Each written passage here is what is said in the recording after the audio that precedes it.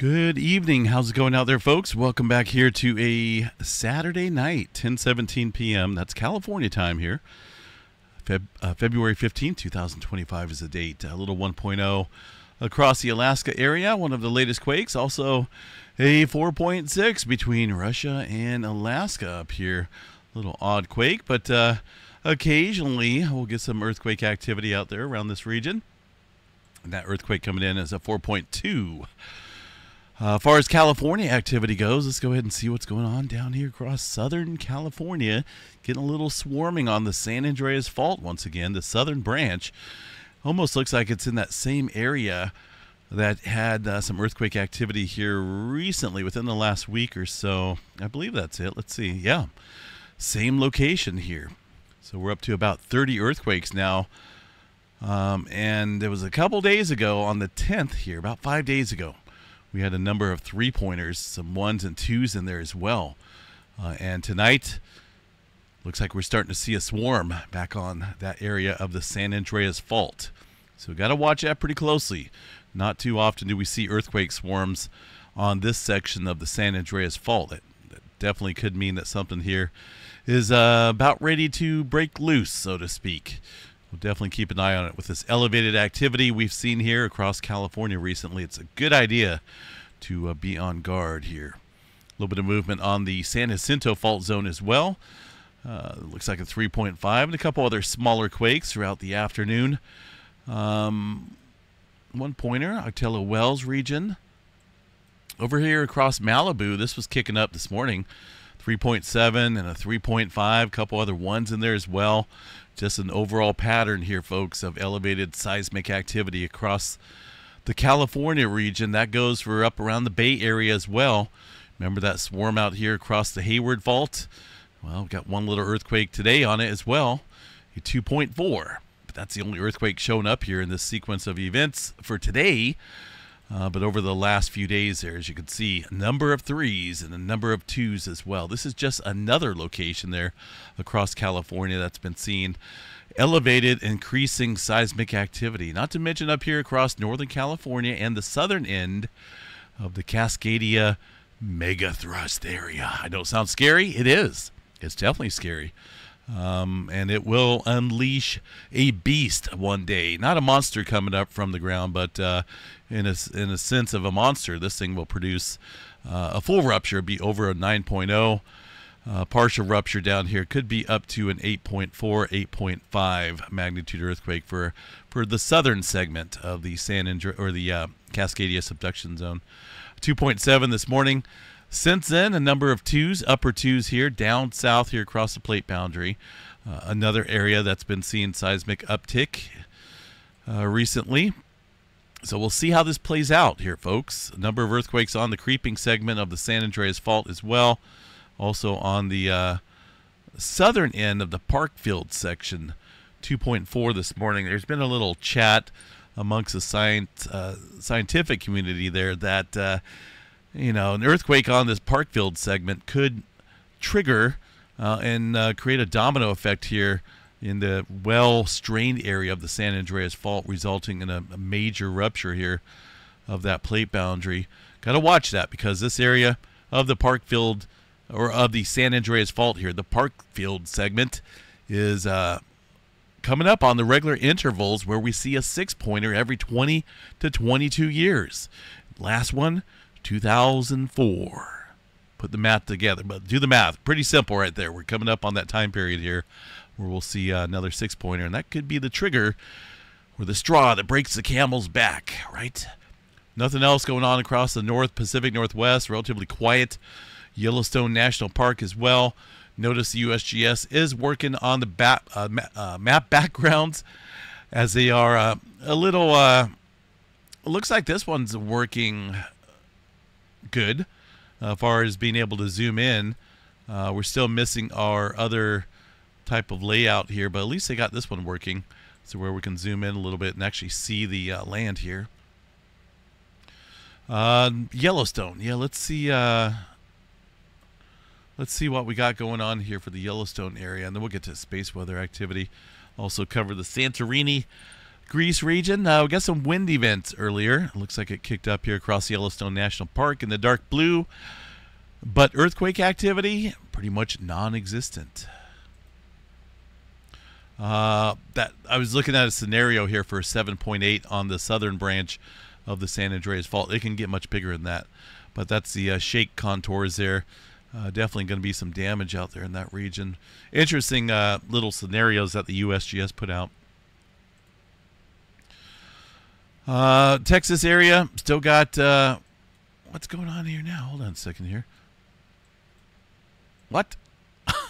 Hey, they got the western U.S. looking good, right? In terms of being able to zoom in. It looks normal. East here, it's all like a road map. Like we're going to take a road map out here, or road trip somewhere. But then when you zoom in, yeah, they're working on it. So at least I can say they're working on it. Texas oil fields out here getting hit. That area that had a 5-pointer yesterday. Quite a few more earthquakes out there. This is a big location here for a lot of oil fields out there outside of Pecos, Texas. Permian Basin region, big time oil fields. Down here south of San Antonio as well. Someone said there may be some fault systems out here, and that may be true. But the majority of these earthquakes occurring out in Texas are related to the oil fields, fracking operations, and wastewater disposal processes. The rest of the country, pretty quiet out there. Nothing major going on across the east. Let's go ahead and check out the Santorini area there in Greece. Nothing showing up here on the USGS map. A 4.9 early this morning, way up north here, northern Aegean Sea. But let's check out the Raspberry Shake data station here. See what we got for earthquake activity. A little localized earthquake there. That, see where that's at here. Could it be a 2.1? I don't think it's that one. 2.1. GNC 2.9. That's interesting, getting some earthquake activity way up north here, but I'm not really concerned about the movement way up north. I'm more concerned here around the Santorini area. It looks like this earthquake, fairly recent, 3.2. I believe that's the one showing up there on the seismograph station.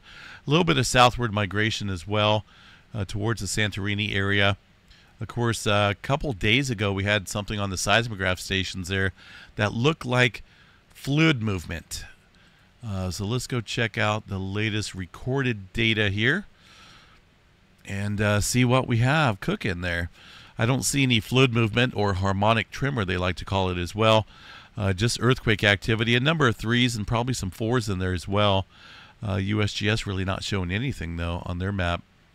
It looks like, for now, you know, the intensity of this earthquake swarm, calm-ish. But if you look back here, I got to go back to the 14th. This is what I'm talking about here. Had about an hour and a half of continuous noise, similar to what you would see at a volcano with fluid movement. And that's the only thing I can think of. It's not wind. It's not thunderstorms. It's, you know, that's something moving underneath the ground there at a continuous rate.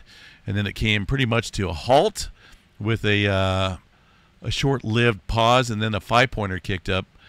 But since then, we haven't had any other harmonic tremor events there across the Santorini area. So still watching it. I don't think this is over by a long shot.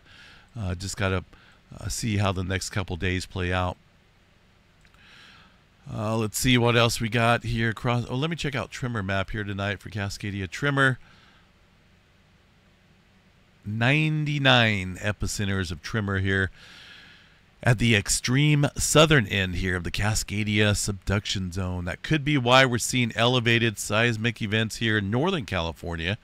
Notice the number of earthquakes up here due west and upstream here from where the tremor is occurring. Tremor is occurring obviously further right on the map if you look here, right? A little bit further away from the coast, but this is not surface activity. This is tremor occurring down into the deeper areas of the Cascadia subduction zone, probably about 45 kilometers deep or so. When this takes place, excuse me, that adds further strain upstream And that's what we're seeing here across the area of the southern end of the Cascadia. Stress quakes being produced by that Gorda plate being shoved underneath the North American region. Got to watch that. Could see a partial rupture here. We do get those partial ruptures in between major events here. The last major full rupture was back in 1700, 325 years ago. Imagine how much strain's built up out here. All right, let's go check out the rest of the globe here, see if my voice will be able to handle it. A swarm of activity here on the Kuril-Kamchatka Trench. That's another major area for some megaquake potential here soon. Been a long time since we've seen a decent-sized earthquake there. Nankai Trough, pretty quiet. A little bit of continued movement across the Philippines there today, but overall it looks like that swarm has died off. That area has been really active here in the last couple days, but things taking a little break. Some deeper movement quakes there across the Indonesia Islands area, which is back over here. Super deep earthquake. 324 miles deep. That's going to get things going here across the area. These deeper quakes play a very important role in the further strain out here across the region. A little bit of a migration across the Java Trench northward. A number of 4s and 3s out here today across the Himalayas, north of the Himalayas. This is where the that 7-pointer struck here. I think it's been over 30 days, if I remember right. Yeah, it's been well over 30 days. I can't remember the exact magnitude. I think it was 7.3, if I remember. But a number of aftershocks kicking up there today. USGS showing 1. The EMSC model showing a number of them out here. That's a little close. 3.2, there's that 3.2 showing up around the Santorini area. Notice that there's still a lot of earthquake activity occurring, folks. You know, some of those smaller. Just because the USGS is not showing anything does not mean that everything's hunky-dory, right? They're not even showing any earthquake activity. But there's still almost continued movement around the Santorini area. We'll continue to watch that. The Atlantic Ocean, pretty quiet. Not a whole lot happening out there. Got, well, Middle America Trench, South America area. Very typical on any given day. That's really not anything of abnormal activity there today. New Zealand region, some 3s stretching out there. Deeper activity back building here across the Tonga Trench. I'm pretty certain here we'll see some elevated activity in between these deeper regions here. Solomon Islands, Vanuatu area, Fiji. This area should fill in quite nicely here soon. Quick glance at the Hawaii volcano, Kilauea volcano, which is still paused, I believe. We'll check out the latest update here. This was put out today. The summit eruption there of Kilauea remains paused.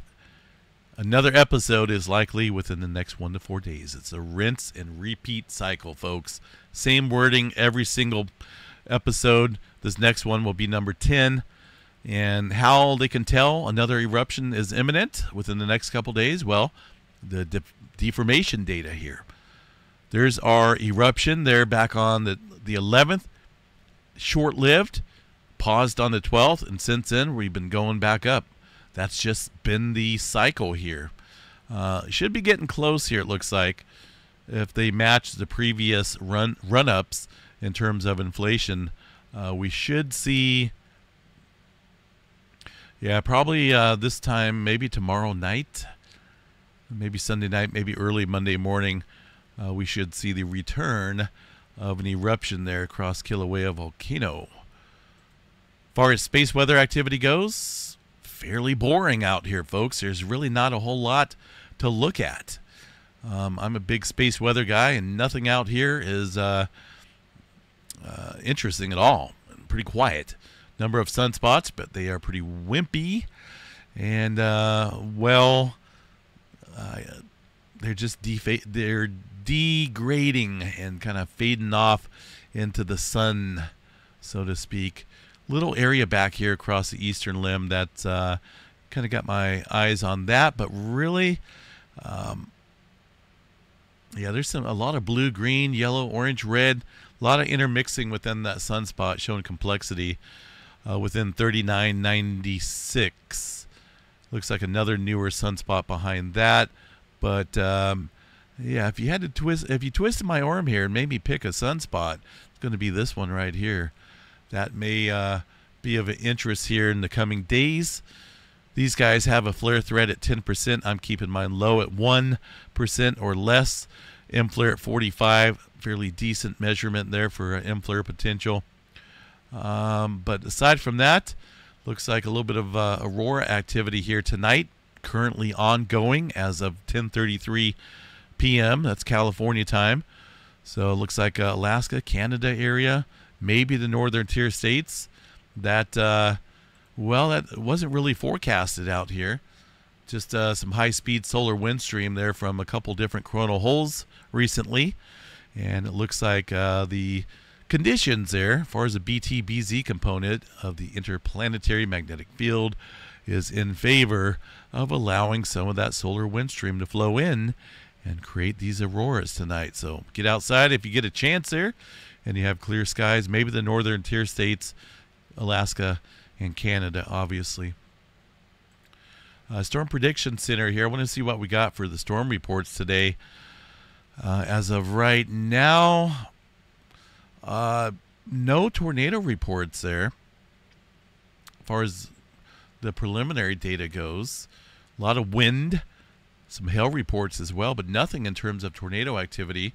I did see a couple tornado warned storms there on the radar imagery, but that threat will continue, it looks like, through the night.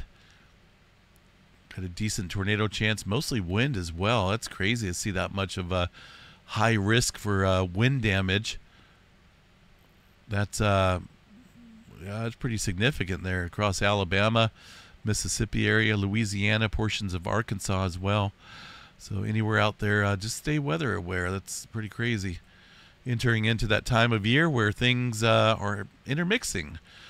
Here in California, got some rain overnight, looks like. A little bit more than what we were expecting.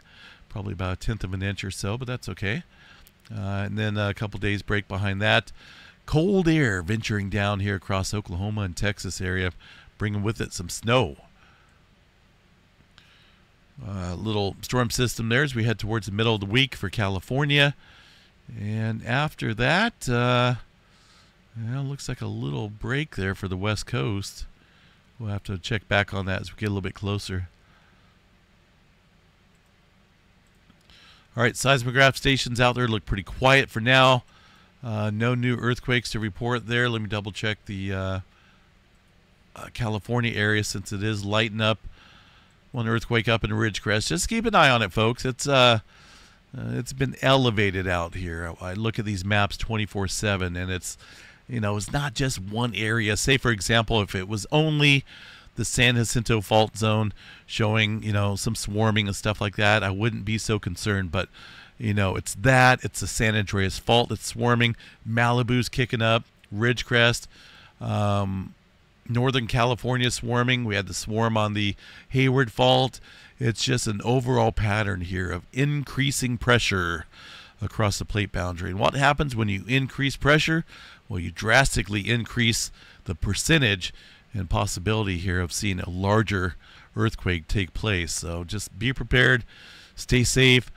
That's all my voice has right now. I'm hoping it will go away. It's crazy how sick I've been this year. Health-wise, I'm fine, but the sickness, it's got to go. It's crazy. All right, we'll catch you guys back out here in the morning. I know I was supposed to do the Sunday or the member drawing today. I got sidetracked, folks. I apologize. We'll get that in check tomorrow. I don't have a time yet. I still have to put everyone that's a member, write them down on a ticket, and put them into a magic fish bowl and pick out a lucky winner tomorrow. But we'll chat more about that in the morning. Have a good one, folks. Stay safe out there. Have a good night.